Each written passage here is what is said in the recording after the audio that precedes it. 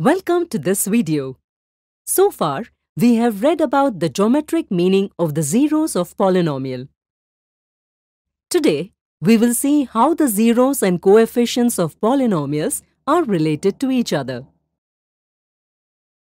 In your previous class, you have learned that a zero of the linear polynomial ax plus b is negative b by a. Do you know that by splitting the middle term of a quadratic polynomial, it can be factorized?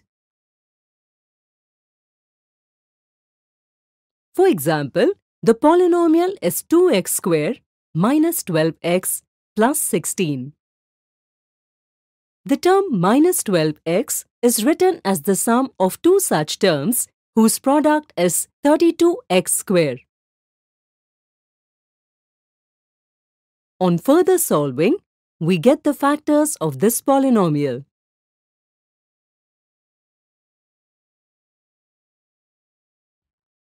Therefore, for x minus 2 is equal to 0, that is, x is equal to 2 or x minus 4 is equal to 0, that is, x is equal to 4. The value of polynomial will be 0. So, 2 and 4 will be the zeros of this polynomial px.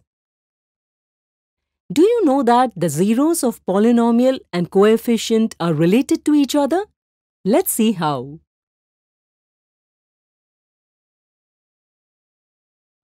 If we add zeros, you will see that the sum of the zeros is equal to the negative ratio of the coefficient of x to the coefficient of x squared of the quadratic polynomial.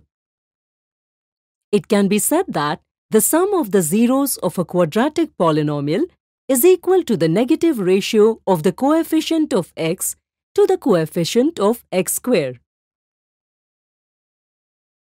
where alpha and beta are two zeros of a quadratic polynomial ax squared plus bx plus c.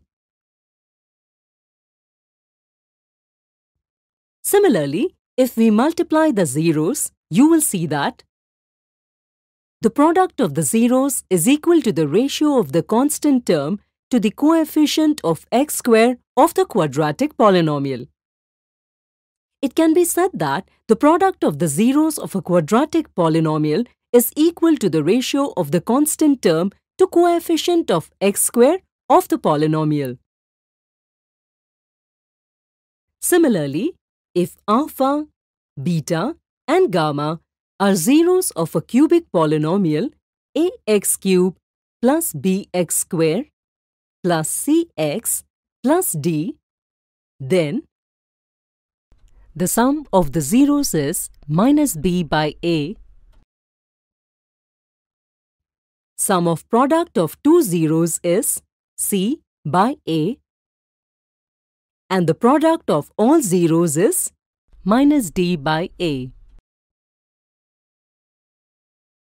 In this video today, we studied the relationship between the zeros and the coefficients of quadratic and cubic polynomials.